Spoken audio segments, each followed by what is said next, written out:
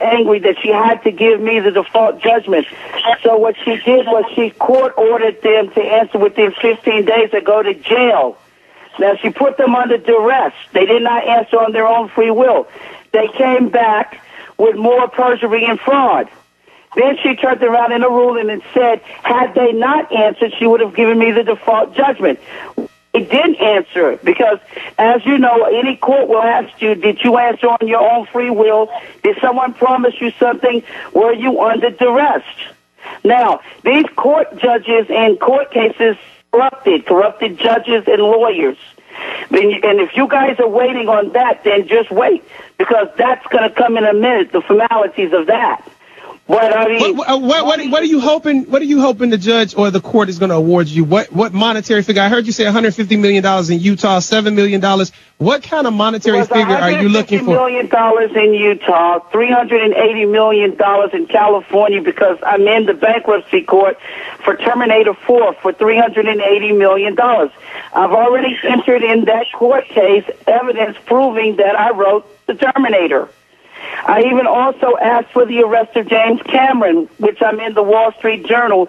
They wrote an article about me February the 4th, 2010. Now, I already knew the judge, the federal judge in California bankruptcy court, didn't have any jurisdiction over arresting Cameron, but I wanted to make a point so the mainstream media would pick it up. Now, you know, if I made some serious allegations for him to be arrested, you know there have to be evidence in that court to prove that. Otherwise, I would go to jail. You can't waste the federal court's time. So now, all we're waiting for is the judge to make the ruling on both of the court cases, which is coming, because the judge in Utah ruled August the 11th, 2009, that the evidence that I submitted against them stands. Now, they have not put in any objections to this evidence. They have not put in any evidence, period. Now, do you think they're going to win that case? Do you think they've won that case? If I've already put in the evidence, the judge ruled that the evidence stood, and so what are we waiting on? We're waiting on a formality, right? Right. We're waiting on a formality. This is one of the things that I don't think people really understand. But if I can make it simple for people, the reason why the California case, the judge ruled on, which Ms. Stewart said, on phony evidence, which means none of the evidence, meaning the actual movies, ladies and gentlemen, her lawyers actually did not submit the movies as evidence. They purposely withheld that because of what the judge said. If the judge could prove substantial similarity, then the judge could not grant them summary judgment. That's very important. This is why the lawyers omitted that evidence.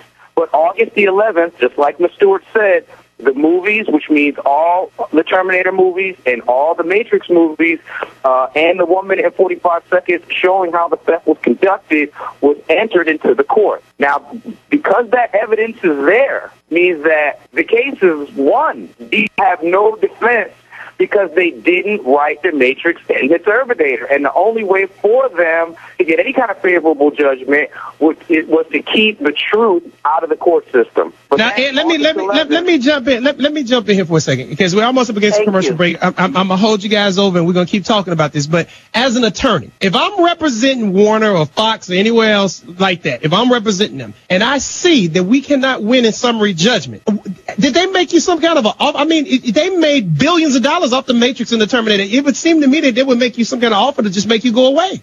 They did offer me money. They offered me $5 million. They offered me $7 million to gag me, for me not to say anything. But why would I take that if I'm a gifted writer?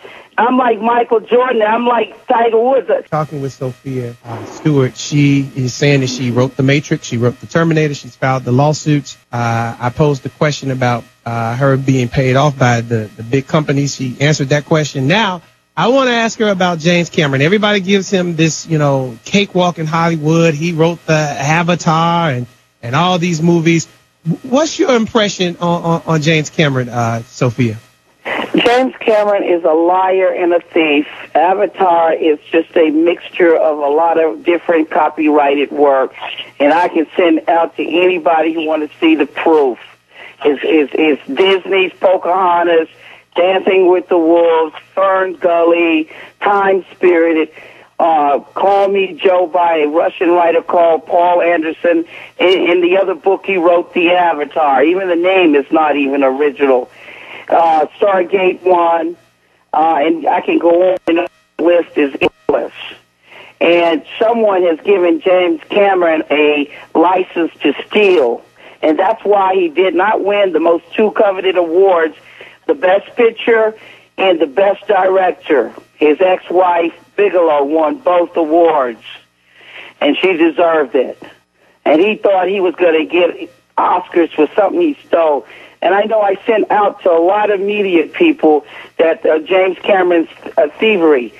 And he stole from me and Harlan Ellison. We are the ones that are the co-writers for the Terminator. We are the writers for Terminator, not James Cameron and Gail Ann Hurd.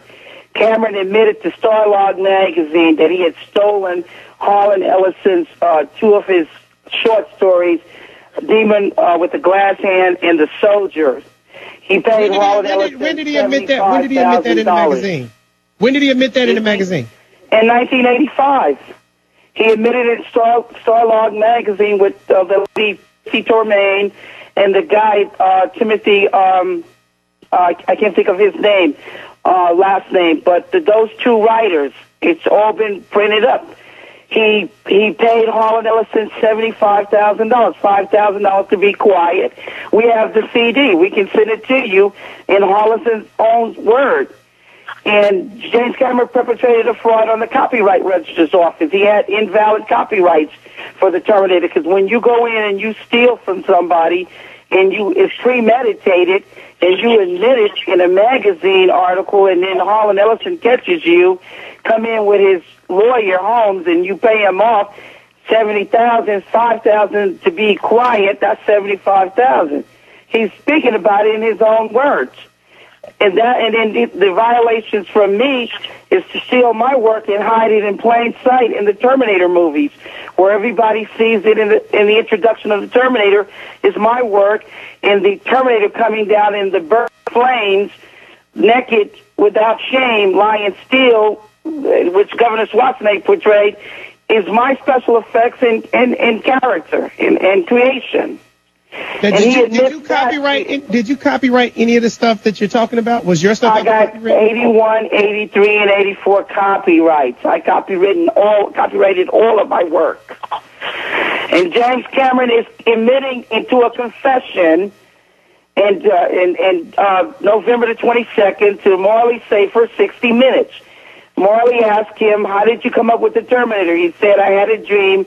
The Terminator's coming out of the flames." That's verbatim out of my copyrighted 81 movie treatment. Ed will send you over the stills. We'll send you over the DVD on it. Very important to understand that James Cameron has been caught.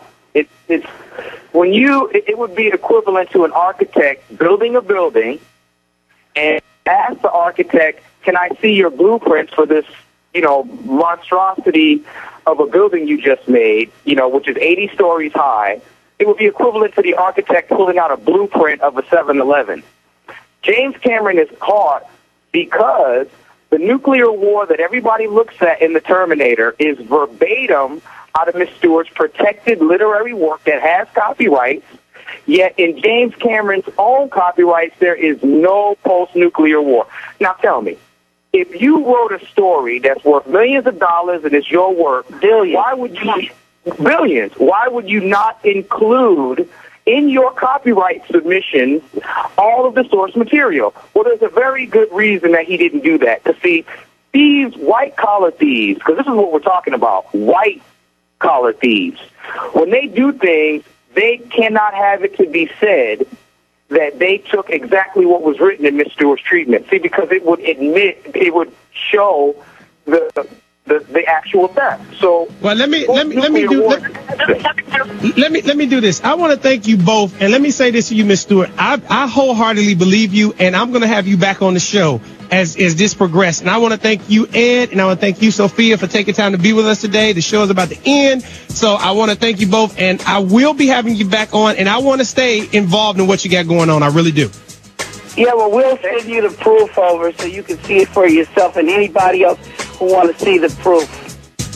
That's for sure. Well, I thank you guys, and I'll be talking to you guys soon. Sophia Stewart, Ed Small, talk to you soon. Thank you. All right, Truth Fighters. Gonna close out the show. It's the Warren Ballentine Show.